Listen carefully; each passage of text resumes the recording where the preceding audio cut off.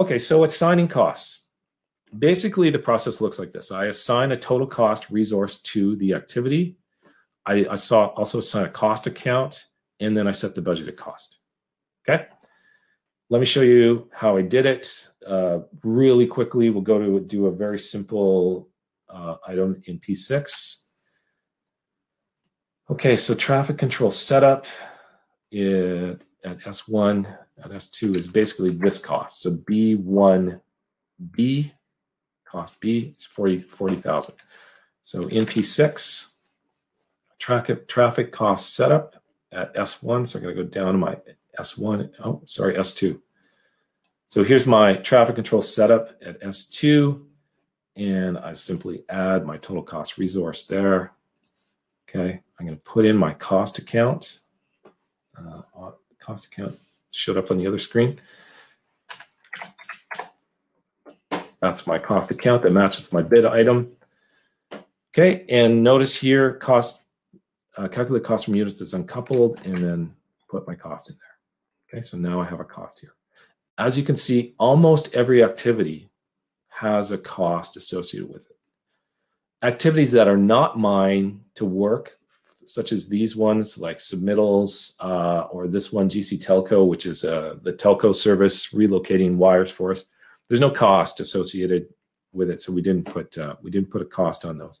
But most things have a cost, and once in a while, like this, we actually combine it with another cost to our advantage. So, but most activities have a cost with them, associated with them. Okay, let's keep going. Now, to get every activity to have a cost, I have to break these costs down further. So look at this situation. This is a big piece of work. You're excavating the tunnel shafts, okay? Excavation, construction of tunnel shafts. At S1, that's $1 million worth of work.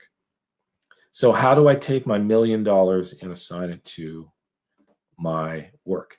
Well, I broke it down into chunks and assigned it to each activity. Let's talk about that. Okay, so there's my $1 million totaling up for all of these, looks like a dozen activities or so. Okay, every work activity the contractor performs should earn value towards finishing the project. Okay, that means that every work activity should have a cost associated with it, i.e. a payment to the contractor for its completion. Okay, you're going to ask me, why don't we use WBS summaries of level of efforts? This is a great shortcut. That would be an ideal shortcut. Number one, it was not allowed by the claims consultant. They said, absolutely not. You cannot use level of effort. Why? A couple of reasons. Level of effort, number one, you're adding a whole bunch of extra activities to your schedule that are not working activities. You're adding relationships. Some of those relationships are not actually,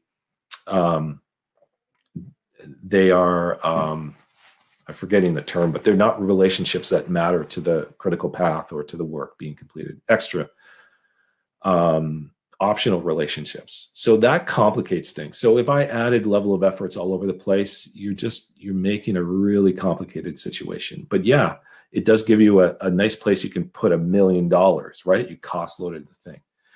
The other problem with level of efforts is the percentage complete of a level effort actually depends on the activities below it. And so it's not always a proper percentage complete calculation. I believe level of effort percentage complete gets calculated automatically based on the activities below it. And that's not always the proper weighting. So not allowed. Same thing with WBS summary. They didn't want all extra activities, so not an option. So basically we had to break down our $1 million into some sort of reasonable breakdown for all of the activities underneath. How do we do that? One, you can go back. There was an original estimate done for this work. How did the estimate come up with $1 million for this work? They must have figured out some way to break the work down to tally it up to $1 million. So we can go back to the estimation team and ask them how they broke it down, get information from them.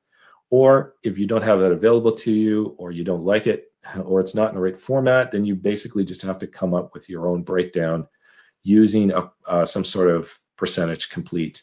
And that's essentially what we did. We try to break this down into reasonable percents, also sometimes varying based on duration, but more varying on the effort and the kind of things that were going on.